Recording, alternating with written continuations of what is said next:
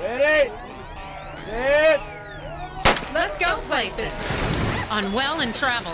We see the world from where the rubber meets the road.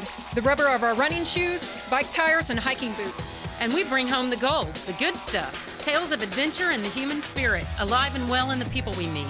I'm Kim. And I'm Danna. Come along on our next adventure, whatever it may be. Wherever it may be. Well and Traveled, coming up next. I'm Danna. And I'm Kim. We're sisters who live an active lifestyle and love to travel. No, she's done. You got it upside down even. And this week on our show, Well and Traveled, we're in Paris to run the Paris Marathon and to explore the City of Lights. Everybody loves Paris, and we're going to show you why. Oh my God, that feels creepy, doesn't it? Oh, excuse-moi. I like it. We all have to have sweat equity in our health. That's what Well and Traveled is all about.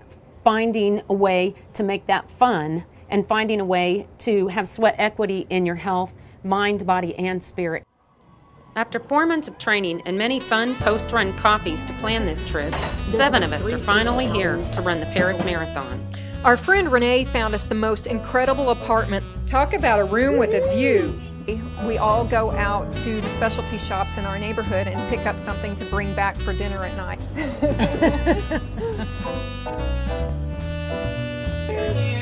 We found our way onto this unofficial Facebook page. It had people from all over the world that are descending upon Paris to run this Paris Marathon.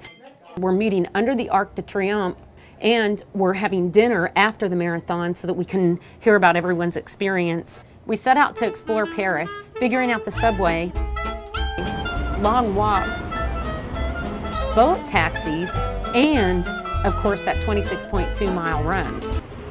Hemingway was right. Paris is a movable feast. Its culture, its history, its art, its food, and its people. Are you going to light a candle for a marathon blessing? Notre Dame is a pretty good place to do it. 40,000 people at the starting line, and they all have their own individual reasons for why they're here.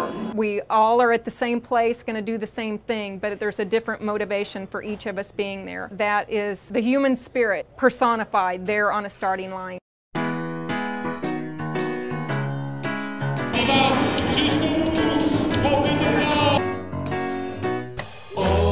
Champs-Élysées. See you guys at the Eiffel Tower. Oh, Champs-Élysées. What's it like at mile 20? Well, I have started using that as an analogy in my everyday life. I'll say we're at mile 20. What that means is you have to dig deep, and it's going to take everything you've got to get to the finish line.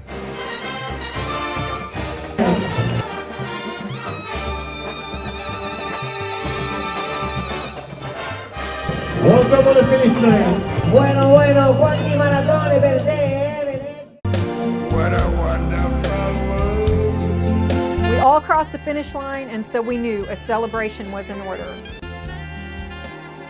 We had everything we needed: our medals, our finisher shirts, a bottle of cold champagne, and a sparkly Eiffel Tower out the apartment window. What a wonderful